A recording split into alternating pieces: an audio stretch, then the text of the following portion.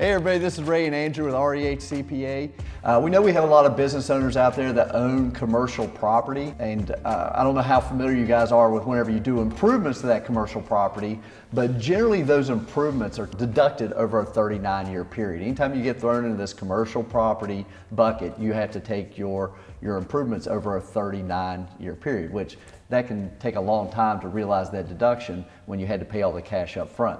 Now that is unless you can get that improvement into this bucket, what's called qualified improvement property. I've got Andrew here with me today. He's going to go over what qualified improvement property is and how that can help you.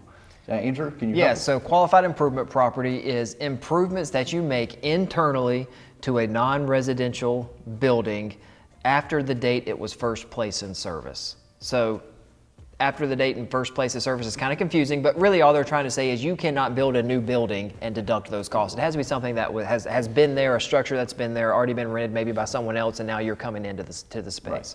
So if you fit those categories, then you can accelerate the depreciation, the write-off on these improvements to a 15-year write-off versus a 39-year write-off. But the big benefit is you can actually, it's going to qualify for bonus depreciation, which would allow you to deduct it all in 1 year.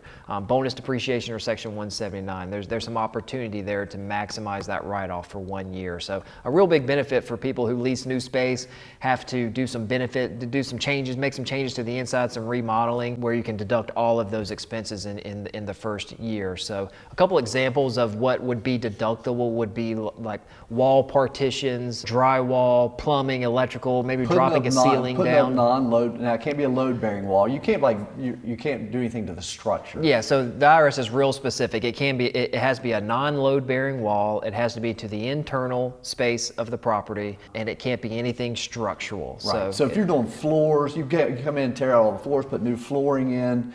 You're able to take a deduction for that potentially. Put up new walls that aren't really load bearing, but they're just walls separating rooms.